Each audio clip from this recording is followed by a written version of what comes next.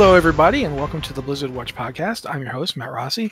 With me this week are my two fantastic co-hosts, Joe Perez and Liz Harper. Liz is the EIC and overall editorial director of the site, and Joe is just the guy who does everything involving these podcasts, and I'm just the babbling guy who babbles.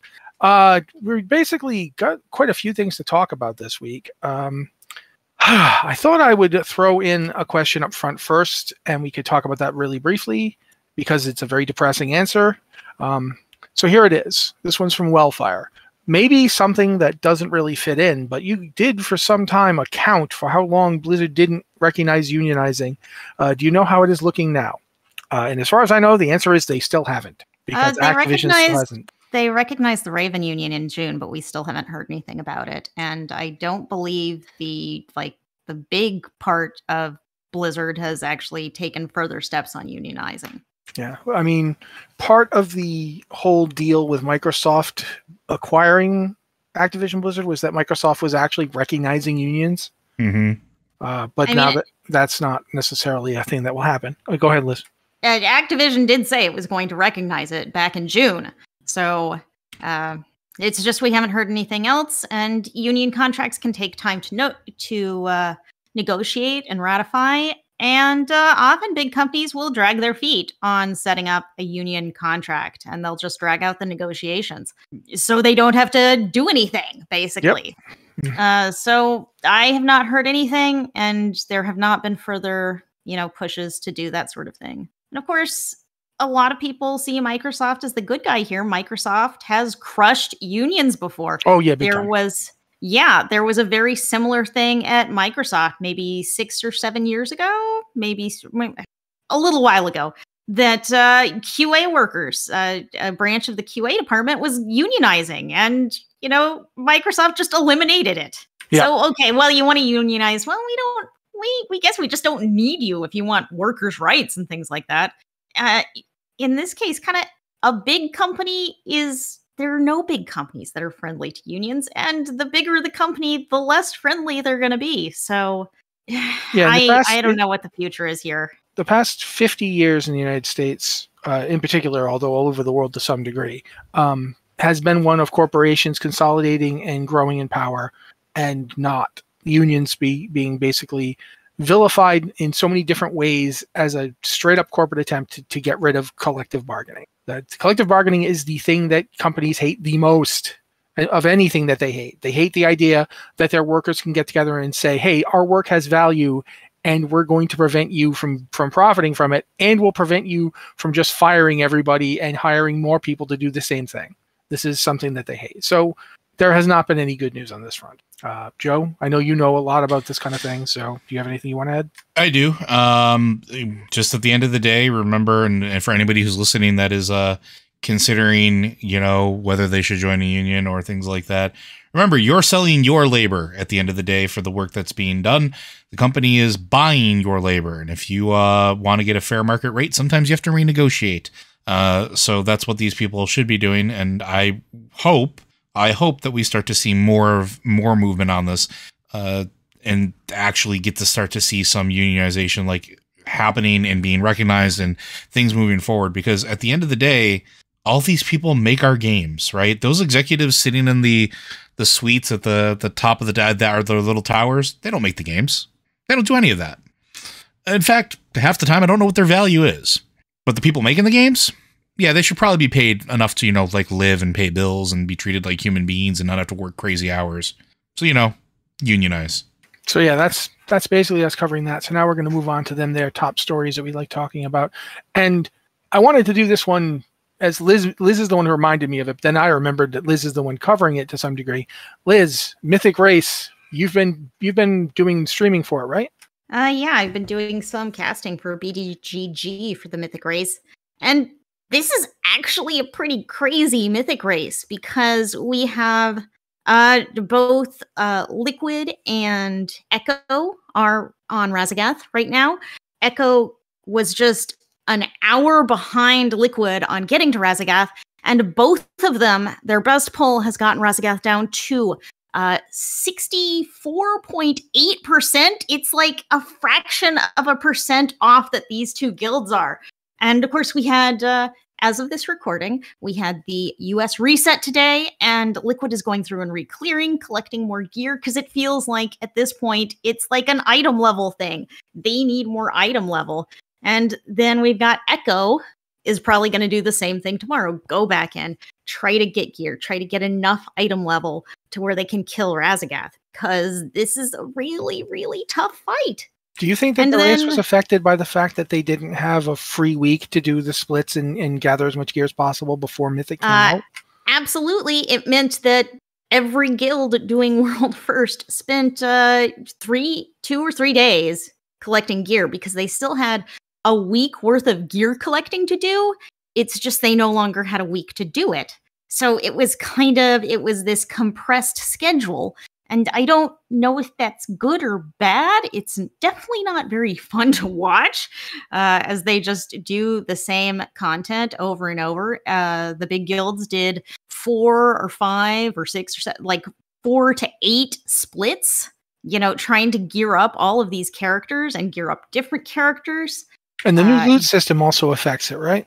Yes. I mean, basically the new loot system lets them master loot gear. And what a lot of the big guilds have been doing is they kill the boss, they trade all of the gear to one character, they log that character off. And then when they're done with their splits completely, they look at what all those characters have and who's going to make the best use out of it. And they log that character on and trade it back, because the trading, when you get a piece of loot in a dungeon, or you can trade it to other people for like a certain number of hours. I believe it's 2 hours. Yep. And that pauses when you log off. So they can trade it, and then when they're done with everything, they can look at, okay, who's got what, who's going to give us our best chance, and give them the loot, like really direct it in that way, as long as they were in that original raid. So they have been really min-maxing here. And it's been really interesting to watch. And then at the slightly lower level of the raid, we have both BDGG and Method at Broodkeeper Diurna.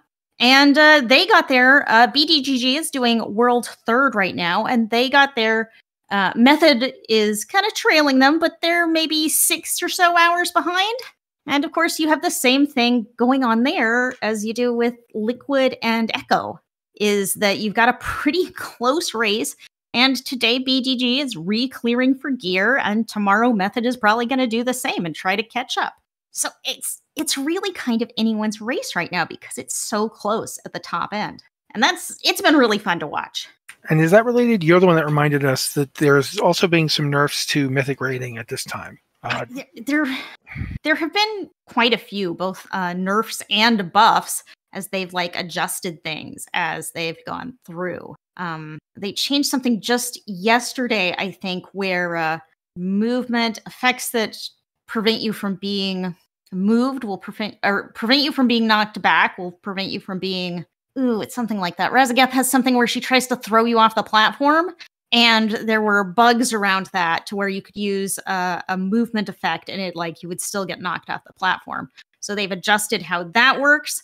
And that has made Death Knights really powerful. They have some... We learned that last night.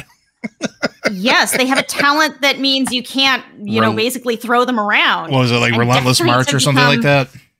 Yeah, and that's become really important in the Razagath fight. Blood decays have been brought in to tank most of the Broodkeeper fights. Well, we've only seen 2 guilds kill Broodkeeper so far, and both of them had Blood Death Knight tanks because of that healing, because they need that much healing. We've also seen every guild from Kurog up, at least, take 5 healers. 5 healers is a lot for 20 players, but these fights are just that rough. They demand so much healing. You cannot throw in an extra DPS and out DPS those healing requirements. It's been a wild race. Real quick, there's maybe because you've seen more of the fights now, especially at a higher level. I think maybe the healing part of it is also that there requires so much more movement now than a lot of the previous, several tiers of raiding for a lot of these encounters. I'm noticing it on just the first few bosses. What about the ones that you've seen? The amount of movement there. Do you think that's playing a factor in why they're going to 5 healers? It could be. It could be. They're also using a lot of evokers, and evokers have a lot of movement. Evokers can just jump across the battleground. And when I'm saying evokers, I mean preservation evokers. We've seen a few DPS evokers, but a lot of guilds are running 2 preservation evokers in their healing team. They're very strong right now too. They're very strong, and they're also very mobile. And their rewind ability, which just undoes half of the damage you've taken in the last 5 seconds.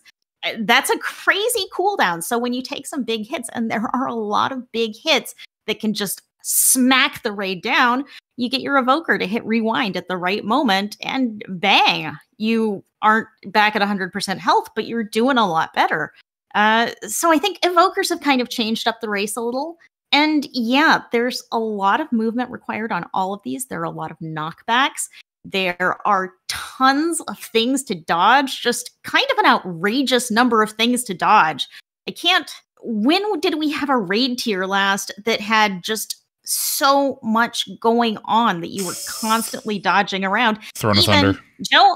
Joe and I are doing normal right now, and it's kind of nuts how much is going on. And of course, we just did the second boss in normal. Mm-hmm. I just did that fight last Thursday, and my God, there is a lot. If you get this thing, you can get rid of these things if you go over next to them, but don't stand next to this thing. I'm like, oh my God, I can't even see half of this thing. These things out. Yeah, there's up there. So it's been really fun to watch. It's been really fun to see Blizzard adjusting on the fly. I'm curious to see if they're going to keep adjusting things as the race continues. I feel bad for discipline priests.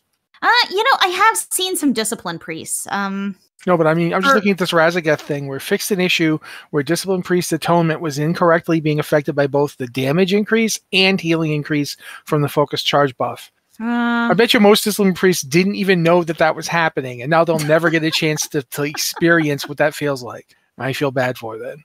Yeah, there's a lot going on. It's a little crazy right now, and yeah, I want to see what happens next. Well, cool, and that's the original thing I had mentioned was actually talking about Mythic Plus in general, because we've also seen some changes to Mythic Dungeons.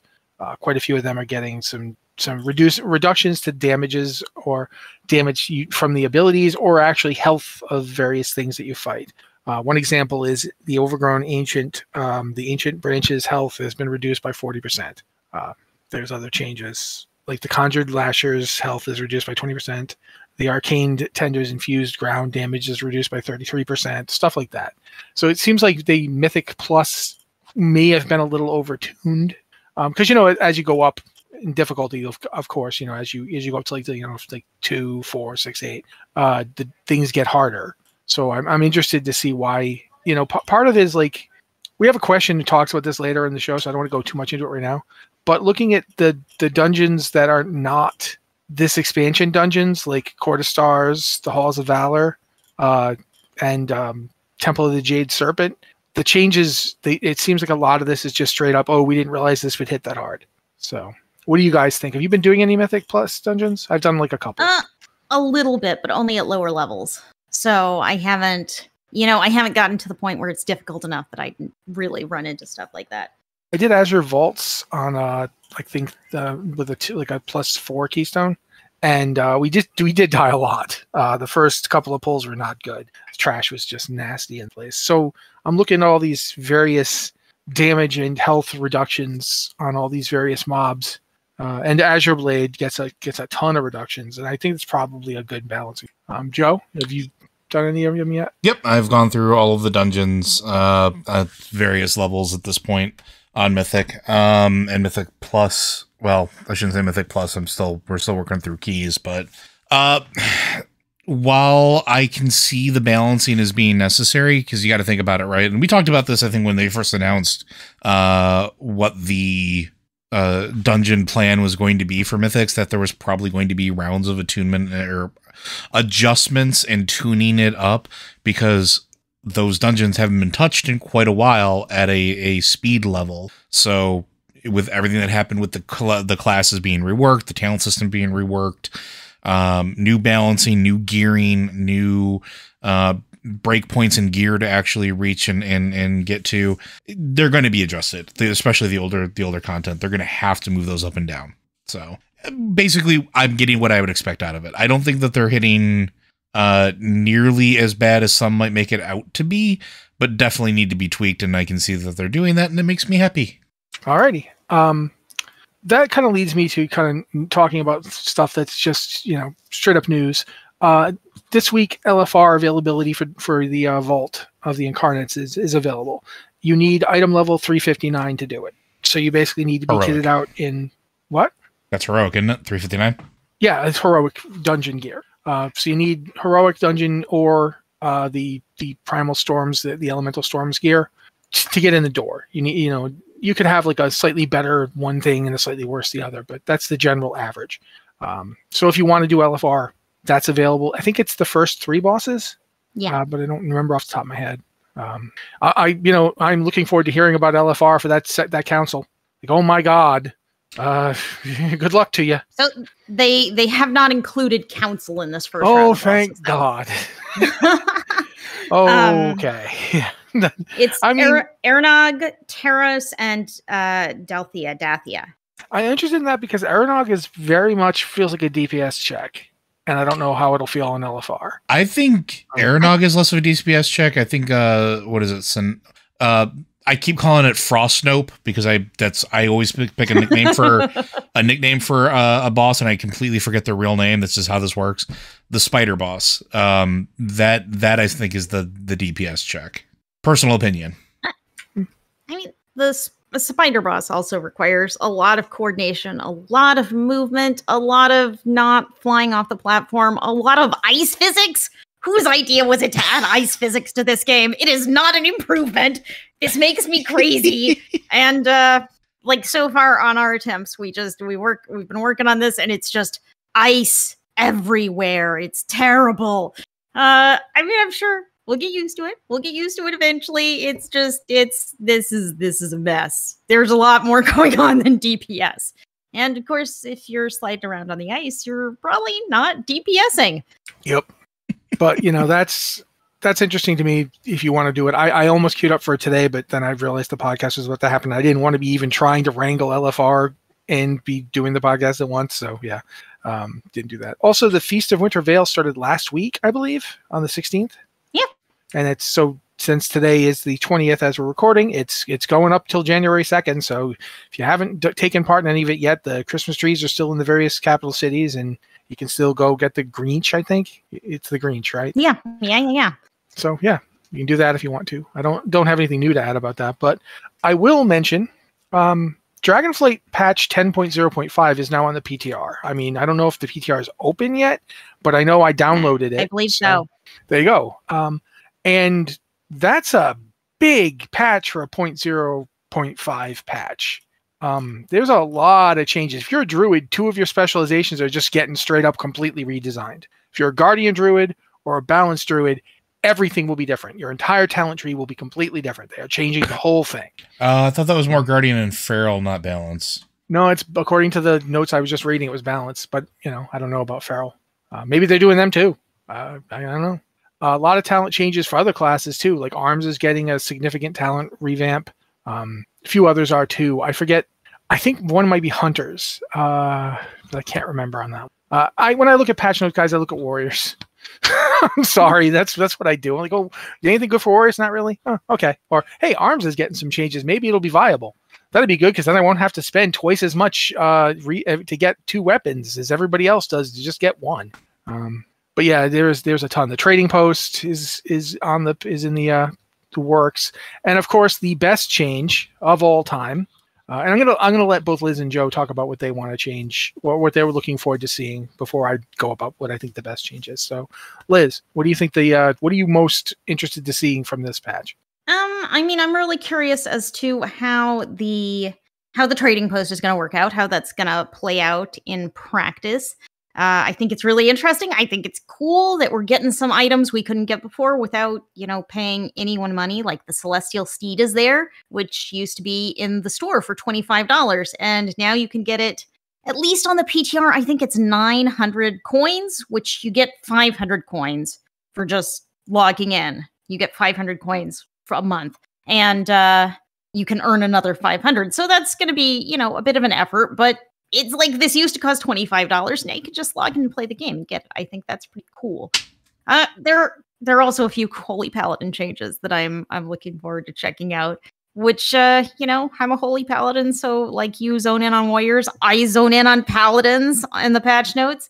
Like there's a really interesting one that will give us a chance to generate holy power based on our target's current health when I cast on targets without Beacon of Light. So basically non-tank targets. Whenever I heal someone with like a hard cast heal, I have a chance to generate holy power, which is really interesting because it'll give me more ability to generate holy power at range, which is the big problem the class has.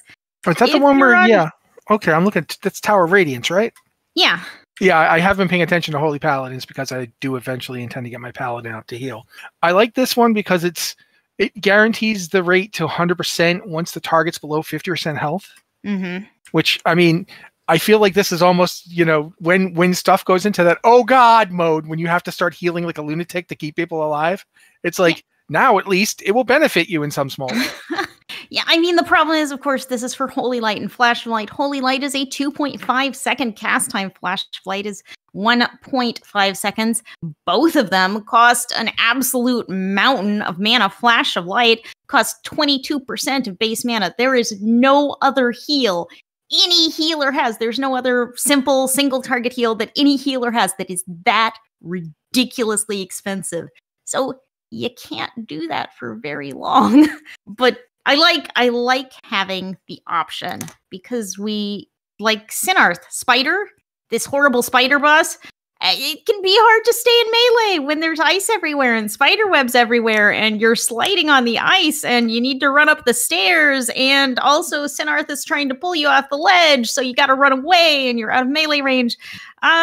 So I think that's just interesting. That could give us more opportunities. I don't know if it'll play out into being quite that awesome as it is in my mind, but I'm interested in seeing.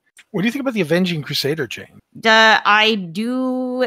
Avenging Crusader now costs 5 holy power. Well, I've never run with Avenging Crusader, and it's like 5 holy power is a lot of holy power. And like I was just saying, like when you're having trouble.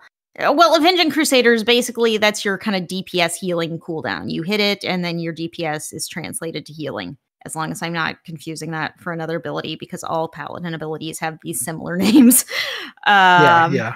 Looking at it here, it says, you become the ultimate Crusader of Light for 20 seconds. Crusader Strike and Judgment cooldown 30% faster and heal up to 3 injured allies for 250% of the damage they deal. I mean, yeah, but it costs 5 holy power, which is your entire holy power bar, instead of 50% base mana, which was still really expensive. But holy paladins don't use a lot of mana. You could afford that because you don't have a lot to do with your mana. I think 5 holy power is a lot more difficult to afford. But it's now on a 45-second cooldown, meaning you could use it very frequently. So that might play out in interesting ways, but that's another ability that really relies on you being in melee. And particularly with all these movement-heavy fights that we're seeing in Vault of the Incarnates, that's tricky. That is hard. Yeah, that's fair. Anything else before I move on and ask Joe? Nope. Okay, Joe, anything you've noticed that you really think is interesting? I mean, besides the trading posts, there's really not much for me in this particular patch. Not even the Healing Tide change? You mean the one that doesn't affect anything except for outside of combat? Yeah.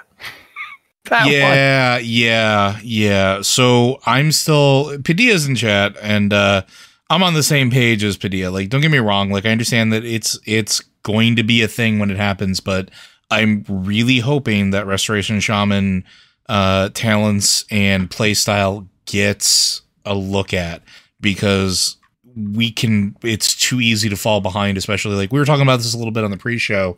Evokers are real strong, right? Like they're super strong right now. And And also, Joe and I's guild leader has re-rolled a Preservation Evoker, and now we have to compete with that. Not it's only unfair. Not only that, but for an example, I'm not exactly a slouch when it comes to healer, right? You both have been in a raid with me at some point. Mm-hmm. You've had me as a healer. You know I know what I'm doing. And not that Stop doesn't, but like he's a brand new evoker. My gear level was 25, 30 eye levels higher than him, and he was blowing me out of the water, barely trying. Like that shouldn't happen. That's just insane to me. So I'm hoping that they're going to take a look at other healers in general.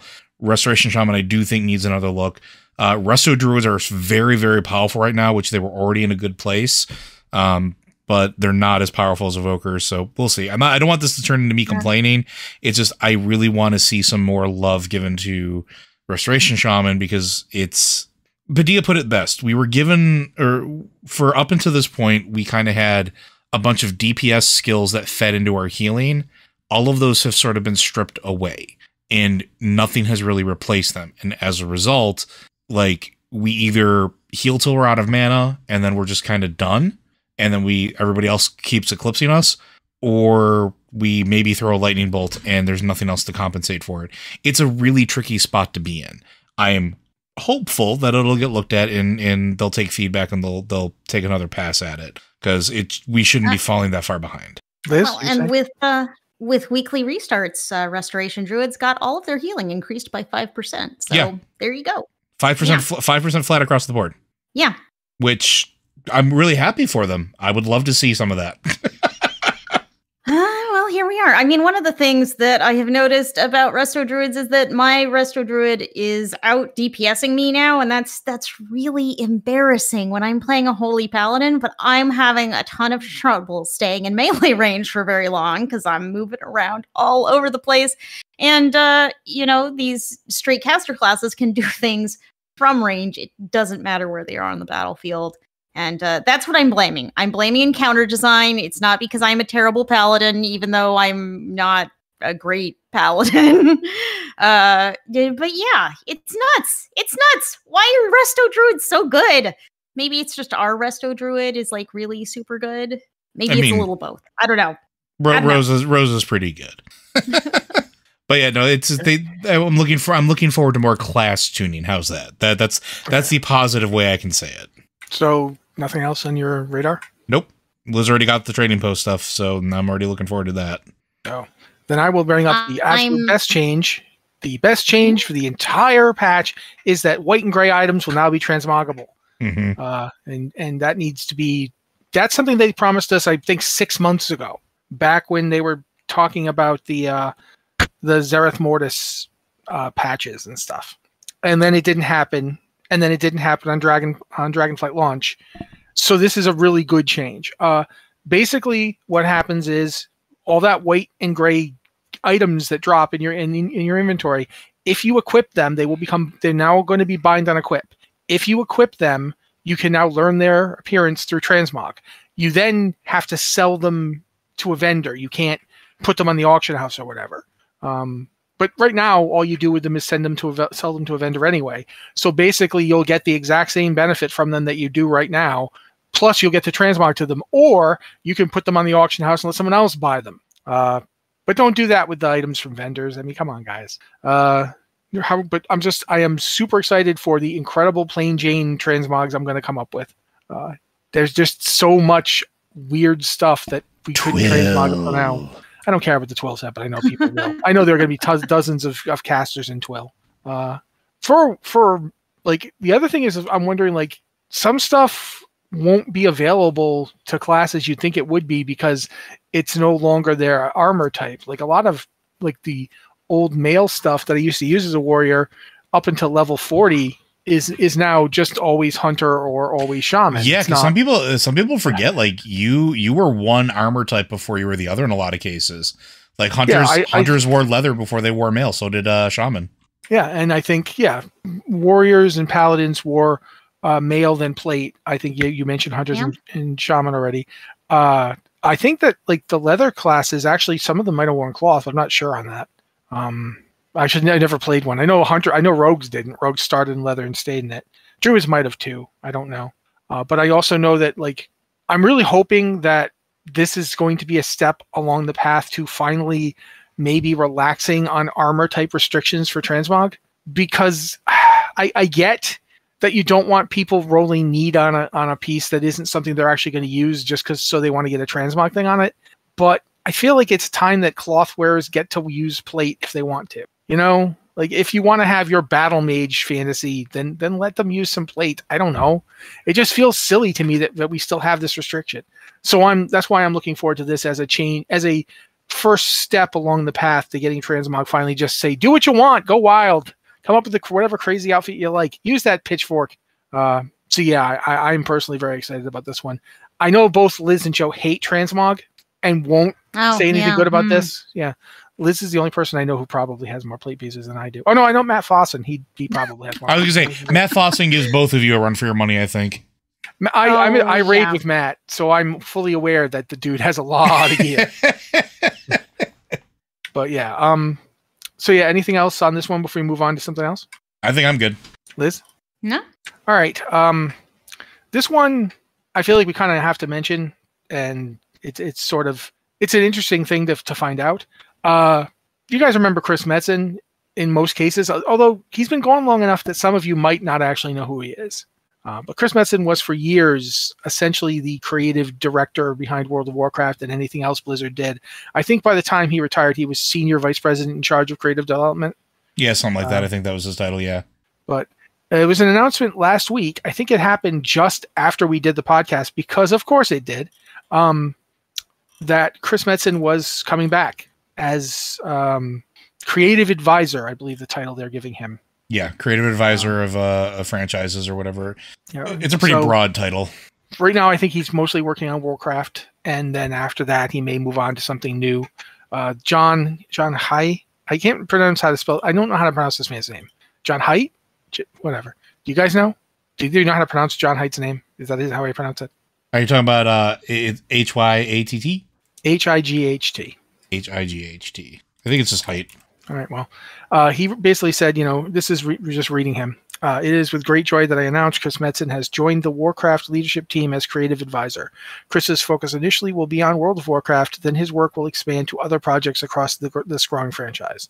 Chris was one of the original team members working on the Warcraft universe back when it began in 1994, and we are so happy to be reuniting him with the world he helped create. So that's, basically that's what he'll be doing. We don't know what his other projects are. Or what they will be it felt like, I remember saying at the time that it felt like they wouldn't bring him back to just work on franchises that already exist.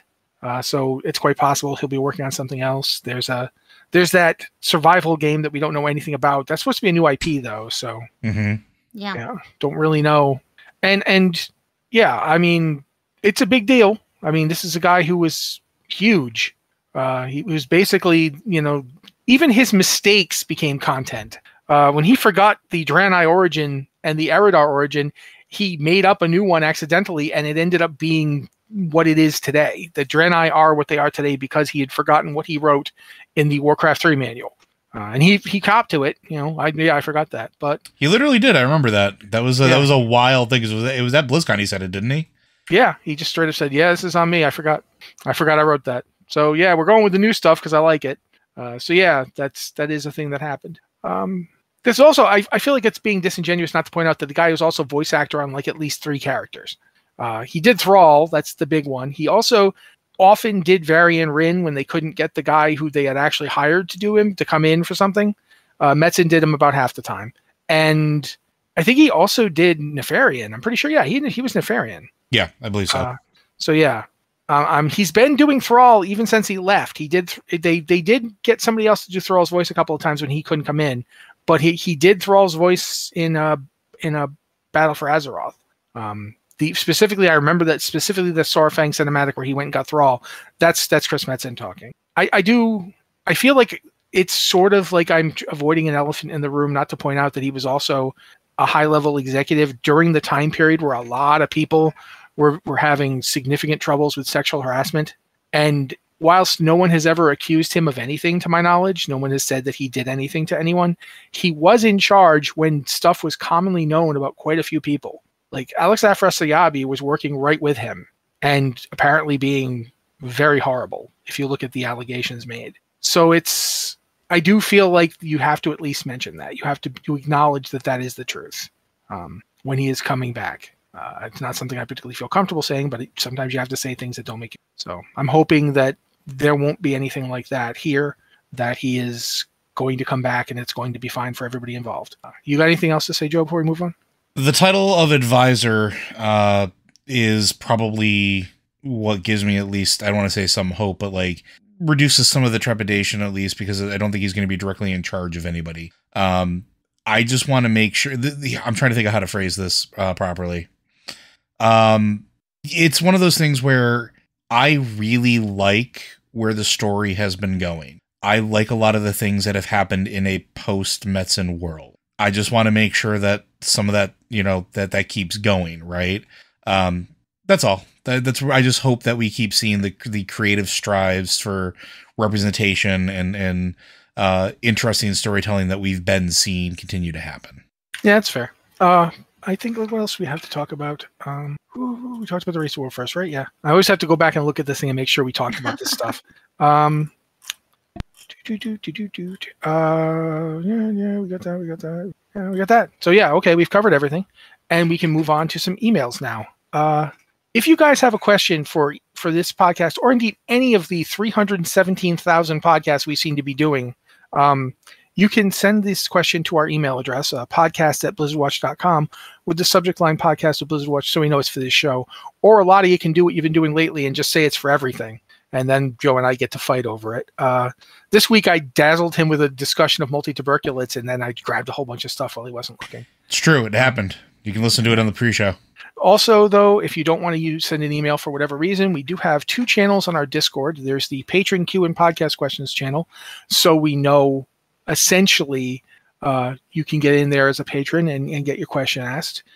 We like that too, because you guys help pay for everything, and we want to give back because, having things paid for so we can keep doing them. But if you can't be a patron, we understand. Times are tough. Life is weird. So you can go to the Q and Podcast Questions channel for, just about anybody. It's open. And we do look there as well. So we've got multiple questions. This week, I'm just going to ask Liz to read the first email. Was not prepared for this. Sorry, were you drinking something? You were probably drinking something. Well, no, I was in another tab reporting someone in World of Warcraft. No big deal. No big deal. Just, advertising things they should not be advertising. Hey, here is a familiar name up for our first question. Question for the podcast. I, your friend Roxy, have a complaint and a question for the podcast. I was happily running Mythic Plus to try out the new season. And while there's probably some tuning to be done, the experience was tolerable. That is until I ran into the abomination that is Temple of the Jade Serpent. I'm sorry. I take from that sound that you run Temple of the Jade Serpent. Please, yes, please continue. Okay. Temple is the first pre-Warlords dungeon they added into the rotation, and outside of the visual that is Temple, it's a completely new dungeon. There are new trash mobs everywhere, and they completely redid the Wise Mari encounter.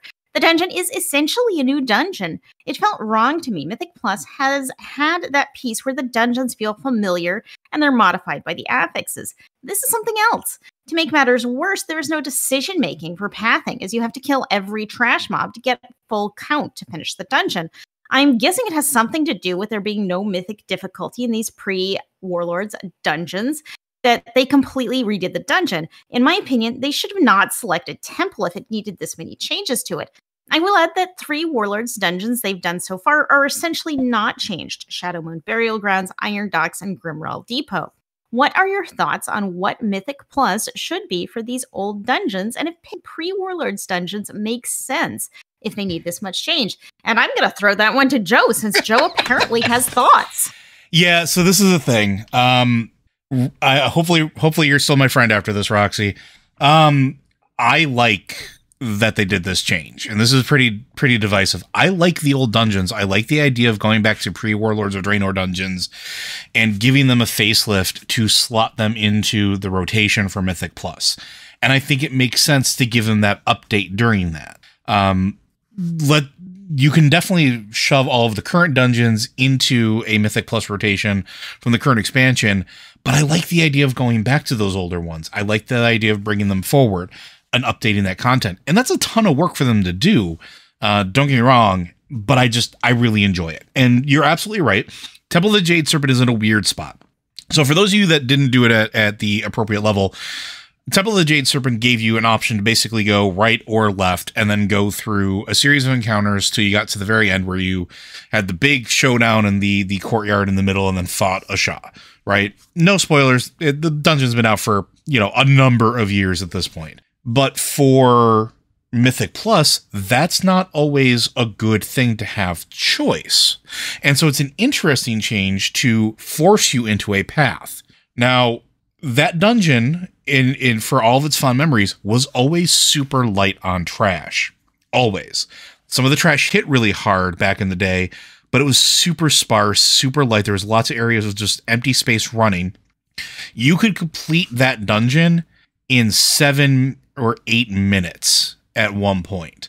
I know this because the guild that I was in at the time was pushing that as quickly as we could to reset it, to go and push it again, to reset it, to go and push it again, to hit your 5 lockouts to gear, because that was the only place you could get a very specific caster weapon that we were gearing people up for server first raids, right?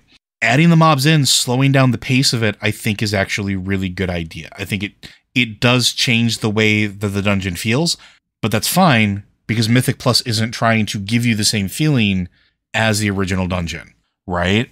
So it's a good change, and I would actually like to see them go through some of the older dungeons, bring them forward, and evaluate them like this. Is that something that's worth the time and effort being put into them? Is that something that is worth updating and bringing forward as like, a beloved dungeon gets moved forward? Remember, we got Karazhan got moved up, and that was super fun when we got to, go into a mythic Karazhan and do all that sort of fun stuff. Did it feel like the original raid? No, it was a completely different everything, but it was still fun. There's room for it. So the reason I was laughing is because this is Temple of the Jade Serpent is a very divisive dungeon right now. People either really love it or really hate what they did with it. I'm in the camp of really love it. So that's my 2 cents. My take is this, and people are going to think this is a joke, and it's not. I am completely 100% serious.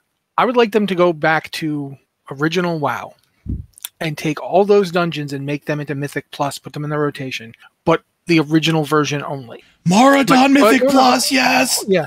But when I say the original version only, I don't mean the same mob density or whatever. I think that they should change things in terms of mobs and so forth.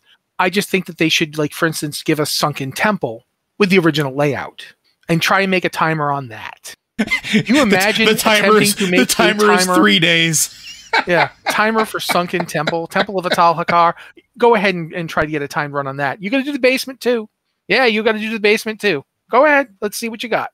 The original Stratholme. And it's not that the new Stratholme is bad. And I don't even know if many people realize that it is different now. Like, Stratholme in vanilla is a completely different beast from Stratholme today. In Cataclysm, they significantly changed that dungeon. One of the things they did was get rid of the ability to go from one wing to the other while staying inside the dungeon. They turned them into 2 separate dungeons. Originally, Stratholme was just one big dungeon. You could go from one section to the next just by going through a gate. And I would love to see, that's my biggest problem with Mythic Plus dungeons, is because they're timed, because they're more recently designed, they tend to be lacking in the scope that I really liked about dungeons before. Let's bring back Upper Blackrock Spire, but let's make it a 10-man instead of a 5-man dungeon, and let's make it Mythic Plus. Let's go. Yeah, I mean, I would be down for that.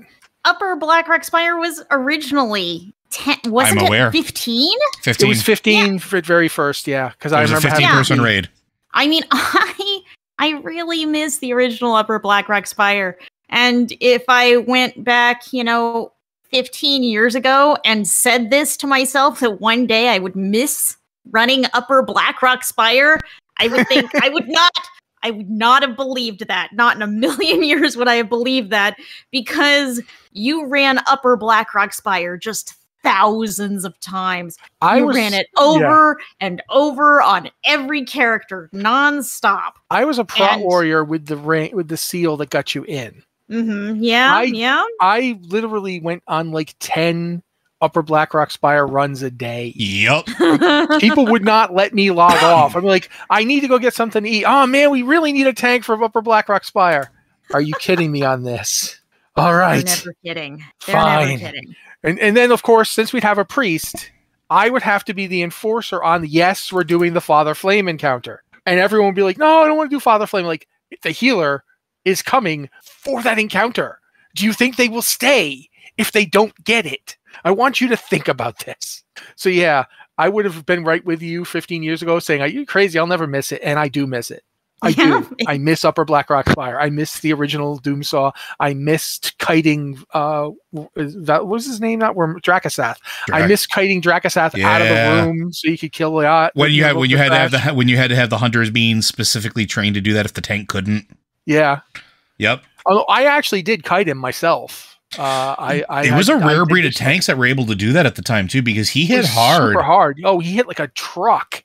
Not just did he hit hard, but because back then the only really viable tanks were warriors and guardian druids. No, not well. I mean, not for horde side. For this, yeah. For this, shaman could do it to a limited degree, and paladins could do it to a limited degree. But I'm saying for this purpose, really, it was only a warrior or a guardian druid. And guardian druids could shapeshift and run fast if they could do it before Drakensath caught up to them. But as a warrior, your only move was to just run away.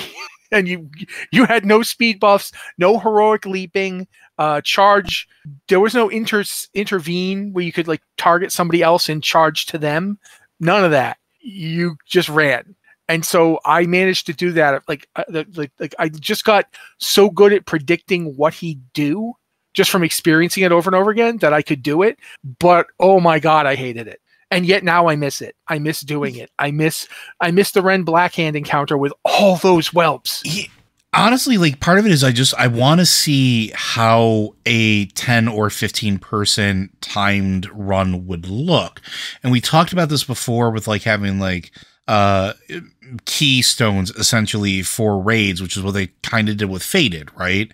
Mm-hmm. And that I had a lot of fun with it. I don't know about you, Liz. I thought those were great. Like I thought they were tons of fun. It was fun, yes. So like taking some of those older encounters, making them 10-man timed dungeons, I think would be fairly fun, and it would be chaos, and it would be fresh for a lot of players, right? A lot of players never experienced that. And if you wanted to do them like a 10 or 15 man, there are 3 dungeons you could do that with minimal changes. The original strat, which had a 10 person limit, you could bring 10 people in. The original Solomonths, which you could bring 10 people in, and the Upper and Lower Blackrock Spire, which had a 15 person cap. And technically you could bring a lot of people into Blackrock Depths. Yep. Because originally you had to bring them into Blackrock Depths in order to get to the Molten Core portal. Mm-hmm. So people like were actually running 40 people through there just to get to the portal. In what I like to call the worst day any Blackrock dwarf ever had. Dark Iron Dwarf's like, oh God, 40 people are like, don't have time for you, shorty. And for those of you that weren't along during that time frame, the shortcut that they wound up putting in was you jumped through the window of a bastion into a pit of lava and wound up in Molten Core. Mm-hmm. Mm-hmm. That was the shortcut because people were like tired of running entire 40 person raids through Blackrock Depths. But anyway, I think what we're saying here, Padilla, is that we kind of agree with you, but we kind of don't. In that it's not the redesign. I think it's the tuning for Jade, for Temple, because I have right now a Temple Mythic Keystone, and so far everyone in my guild is like, no, thank you. So yeah. I definitely think it's the tuning more than it is the idea of changing it around. And I definitely don't think they should avoid doing them just because they'd have to make a lot of changes. But I would like to see them do them and not make as many changes, just in terms of the scale. Like, not mythic changes, actual changes that were made in later expansions. Like, I really miss the original Scarlet. I want to say Scarlet Temple, but that's not it. It's the Scarlet Monastery. Yeah, Scarlet Monastery. I miss the original Scarlet Monastery with the 4 wings and the weird stuff. Like that dungeon was so weird. it was so weird, and I miss it, and I'd like to do it again, and I don't like the changes they made to it. So, but yeah, I guess we should move on to the next one. I'm going to read it because we're getting lower on time, so I'm going to try and read this one. This one's from Matthew Burkett. I haven't kept up with the podcast all that much, so I don't know if this has been addressed already, but I had a small epiphany I wanted your thoughts on. For years, people wondered about the statue of a man in the Emerald Dragon Shrine in Dragonflight and what it was supposed to be. The one Ysera is sleeping on top of. They show up a few more places in the game too, always in Druidy or Green Dragonflighty areas. Even in that unfinished Emerald Dream expansion area. Just as a thing, we'll discuss what that is once this is done. Fast forward to Dragonflight, and we have Watcher Karanos and all the other Watchers that look like him. I think this is a really nice touch to have the stone Watchers of the Dragon Isles look somewhat like those statues as a callback to a lingering mystery we've had for a while. Or am I off base here and they don't look like him at all? So, thoughts, Joe? So I thought it was intentional, and I thought it, and this might be retconning or whatever the case is. I kind of took it as the Dragonflights who were longing for home, because this is a whole theme throughout Dragonflight, right? As you're going through the expansion, as you're questing with them, as you're talking with them, as you're learning about, you know, their lives a little bit more. Again, and I will say this every single podcast, sit and talk with Varys Ross. You get this idea that they've been longing for home for longer than any of us have been alive. It's been lost to them for thousands of years. So them trying to recreate images or iconography that was reminiscent of back home is a perfectly normal thing that people would do, right? If I can't quite remember how the head went, but I think it was something like this. And they find comfort in it and things like that. It's fascinating to me because it's a very, Matt and I talked about this on Lore Watch this week, and you should really listen to it for nothing more than that. It's very mortal of them, right? These aren't perfect recreations. These aren't Titanic creations. These aren't Titan Forged that they've made themselves because they don't know how to make them, right? They're not Titans. They're not Watchers. They don't have access to that particular machinery. But this is a close approximation to it. So I always took it as, now having seen where we are and who those Watchers like the Karanos was, I think it was their attempt at having a little remembrance of home. Liz, do you have anything you want to say on that one, or are you pretty much good? I'm afraid not. This is, we've wandered into too much lore territory for me to have any coherent thoughts on. If you want to look at the original statue, I put it in the podcast channel just so it would be there if you wanted to look at it. I honestly hadn't thought of this, and I feel like I should have. I'll be up front. This does feel like a very Matt thing, actually. Yeah, I didn't think of it, and I really do feel like I should have. But I went and looked at the statues in question, and they're not exactly perfect. They're not like it's not like, here's Karanos, he looks just like it. Mm-hmm. But I could see, like, even if that wasn't their intention, you could certainly make a good case for it. Like, it's the kind of thing that could be a fan theory that becomes lore if the people at Blizzard hadn't thought of it already. You could see them sitting around going, "Oh wow, that's interesting. Yeah, sure, that's what it is." Because that's happened with other games. And I do like it, though. I do like the idea, even if it isn't what they intended. I like the idea that they basically have these remembrances of the place that they were most at home. And it's kind of funky because the Green Dragonflight in particular don't have a lot of Watchers around their actual places. Mm-hmm. So they would have a hard time. Like, one possibility was that this isn't even something that they necessarily wanted to put up, but the other dragons are dreaming about home. And their dragon, yeah, it's almost like it's distorted through the lens of a dream, right? Yeah. So you can imagine them being like trying to like deal with the dreams of all dragon kind wanting to go home, and that their job is the Emerald Dragonflight to police dreams and to effectively keep them from becoming nightmares and stop the old gods from getting in through that way. So yeah, there's a lot of interesting stuff to this. But I do feel kind of sad that I didn't think of it. But okay, I guess that pretty much wraps it up. Joe, Liz, anything else to say on anything before we move on? No. Joe? I've said my piece. Then now say the other piece. I absolutely will, because friends, did you know that Blizzard Watch is made possible due to generous contributions at patreon.com/BlizzardWatch? Your continued support means that this podcast site and community is able to thrive and grow. Blizzard Watch supporters enjoy exclusive benefits like early access to the podcast, better chance at having your question answered on our podcast with a queue, and an ads-free site experience. Thank you very much, Joe. We didn't have time to do this because it wasn't necessarily top news, but I wanted to throw this out here as kind of a last-ditch question for both of you. So I'm going to start with Liz. Have you done much or anything with crafting in this expansion so far? Yes, some. I still don't. I was just thinking I put a lot of time and effort into crafting, and somehow I still don't really understand how it works or what's happening here. It's a whole unique system of advancement and gearing that's really interesting. It's a lot more difficult to get through, but I'm sure that's intentional because they're trying to make it sort of a deeper system, a system that has more meaning and kind of weight to it. So I've been enjoying it. Like I said, I've been putting a lot of time into it, trying to level up, trying to get better at it. But man, a lot's going on here. Some of these things cost a lot of materials. Yeah, like when you find out something but I've costs enjoyed like 300 chaos or whatever, yeah. There is one thing that I just farmed for, these elemental souls, this fiery soul thing. And okay, to get this, you need to get a soul extractor that's created by an engineer. And then you need to get a soul container that's created by a jewel crafter. And you put these two things together and you go and kill elite elementals. And you have to use this engineering device to drain their souls while they're dying. Like, the classic warlock drain soul shard creating thing. But you have to do that while they're dying, and it's a channel, and if you do anything else, it interrupts the channel. So you really need a group, a cooperative group to manage doing this.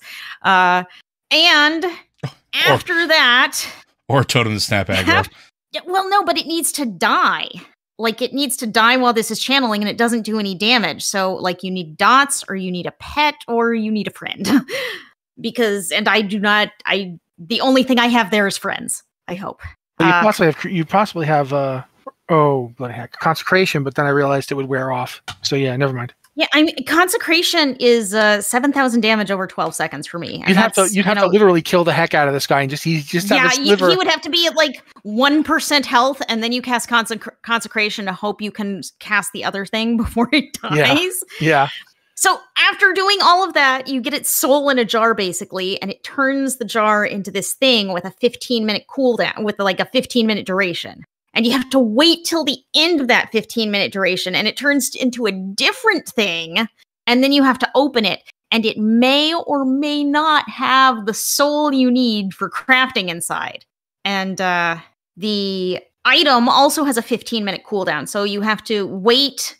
You've got to fight this elite elemental, channel this thing on it when it dies, and then you have to wait for 15 minutes to see if you actually got the item you were trying to get. It's a little crazy. I spent about an hour and a half maybe doing that earlier today. Joe? That's crafting in a nutshell. Same question, Joe. Have you done much with crafting, and what are your thoughts? I like the vast majority of it. It's more in depth and better than I had anticipated. I like that there feels like there's more to do. Like, I'm actually invested in leveling my skills instead of just sitting there and letting them fester because somebody else is just going to go do them.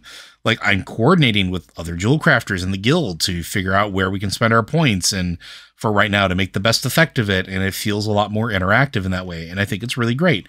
The only thing I hate is I just got done clearing my bags out. I literally just made room. I just made an effort to stop being a WoW hoarder. And now you're going to give me 3 different qualities of the same crafting material in varying amounts. And I understand, yes, there is the intent that you will take some of the older ones or the lower quality ones and convert them into like something else in the case of like jewel crafting, like gem dust. But my brain doesn't work like that. I make stuff when I need it to make other stuff. Otherwise, it just sits in my bag. That's my only complaint. There's just so much. There's so much stuff. But it's a lot of fun, actually. And they said they wanted to make a, professions feel more involved and fun and have value. I think they did. I agree with that absolutely. My answer to my own question would basically be that I've actually gotten to the point where I'm using my professions to gear my character, which I have not done since I think the end of Warlords. Oh yeah, if for earlier for me, yeah. Like, and I mean, like for instance, right now I have 2 level 70 warriors, another 68, and one who's like just hit 63. They're all like, my first one is geared up. He geared up originally through blacksmithing, and the thing about it that was really cool was that I got one of those world quests that gives you the item that can enhance your weapon. So I made my weapon just using blacksmithing, an item item level 378 item just through that path. It started out at item level 340, and then I upgraded it to 359, and then I upgraded it to 378. And I like that there's a lot of depth that you can specialize in stuff. Like, I think this particular character has like blacksmithing, weaponsmithing, hafted weapons. And when you get hafted weapons high enough, you get like a really good a really good epic that you can craft. That's basically at the level of like late normal mode gear. And I think you can upgrade them past that even. So there's a ton of flexibility to this, and I'm actually really interested in it. It is, however, very confusing. I still don't understand half of it. I just learned the thing about continuing to upgrade stuff, and I'm like, oh, okay. Oh, that's interesting. So yeah, I definitely think it's an interesting change, and they obviously did a lot of work to make it feel different and distinct. So kudos on that. But with that, that's going to be the end of the show. So guys, thank you so much for being here with us. I want to extend thanks to both Liz and Joe for being here and putting up with very long-winded rambles about prehistoric mammals before we even do the podcast, because, man, that thing was nuts. Yeah, thank you guys for being here. This has been the Blizzard Watch Podcast, and we'll be back next week.